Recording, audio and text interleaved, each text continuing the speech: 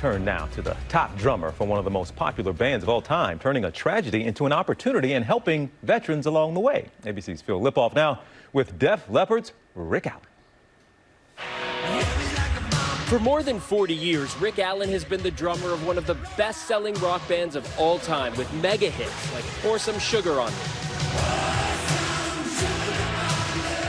And he's done it with just one arm, a remarkable story that began in the 80s. Rick joined Def Leppard when he was just 15. By the time he was 21, the band was a huge success. And then you buy a Corvette.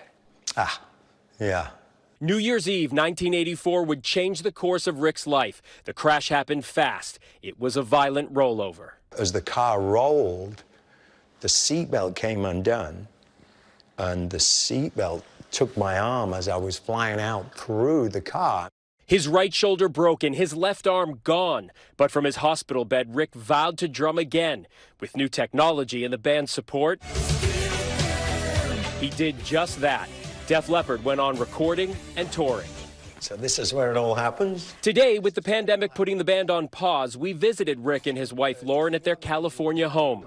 Rick shows us that technology and these foot pedals that allow him to sound like he did before the crash. The foot pedals sort of mimic what your left arm would do. Absolutely what it does. Playing, Rick says, is almost a meditative experience that he is all too happy to share. That's great. Another passion for the rock star is painting. There are big, majestic pieces, other rock stars, and smaller, more personal paintings like this one of his daughter.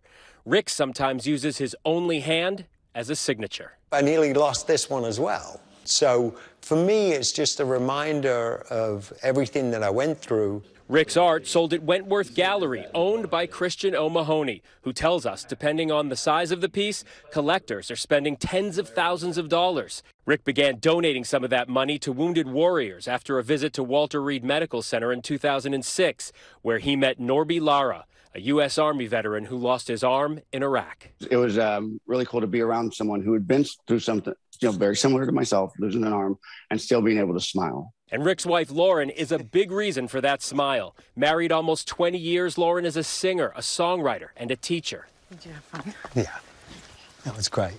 Together, they run the nonprofit Raven Drum Foundation, a focus on veterans with head trauma and PTSD, both Rick still grapples with. When I met Rick, he didn't know he had PTSD.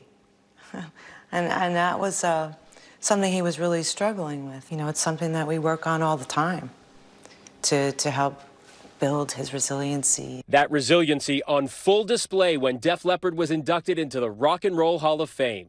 He survived it and came out the other side stronger. A minute-long standing ovation by rock royalty. Lauren and the crowd, both overwhelmed by emotion.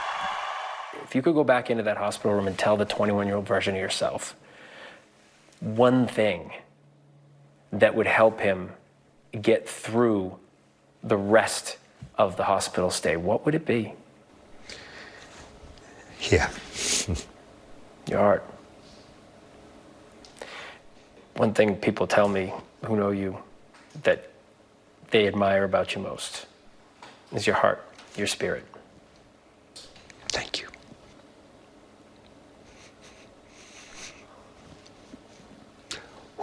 Yeah. Sorry. Give me. All these years later, Rick is still healing, still working through the pain and emotion of the crash and all that followed. If you were given the chance to go back and not have that happen, would you? That's a really good question.